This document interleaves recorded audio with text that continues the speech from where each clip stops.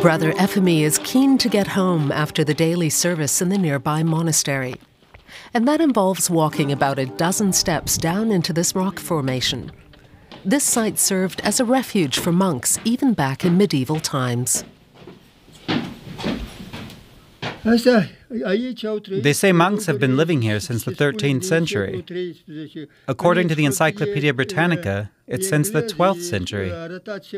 We don't have any archives, so we just have a rough idea.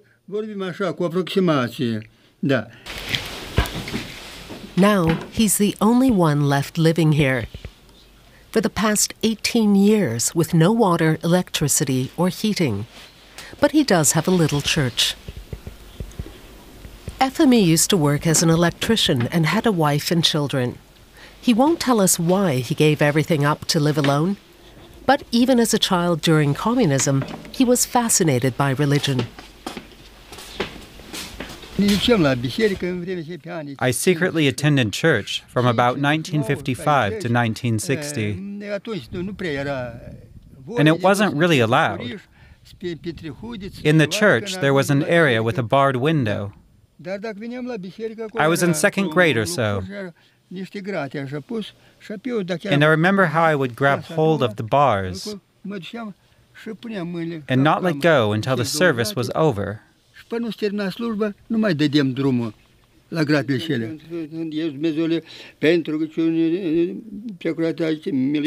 Nowadays, he spends his time studying texts by candlelight and reciting long prayers. When I pray, it gives me a sort of peace. And sometimes pain, but they aren't directly related. It's both, pain and peace. Now and then, villagers come to ask him to pray for their dead. They pay him with a loaf of bread or some money. There's also a growing number of tourists interested in the cave monastery. Today, some curious folks from Japan have come to pay a visit. Efimie is happy to show the way. When I came here 18 years ago and people just stumbled in, I used to shout at them. I'm calmer these days. I speak to them. The world comes to him. He wants nothing to do with the world anymore. Efimie traveled a great deal when he was young. Today, the view from his narrow balcony in front of his cave is quite enough. As a hermit, what does he know about the world out there? The war in Ukraine, for example.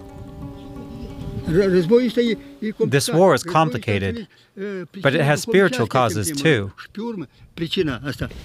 Brother Efimie doesn't want to say much more about that. The war is painful for the Orthodox monk. Does he have any counsel for humanity? Be modest in your desires. Do what you ought to do, rather than what you want. And then maybe you will do the right thing. And it will be beneficial.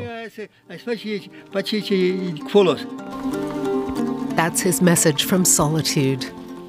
Perhaps you don't have to be too close to the world to give it the right advice.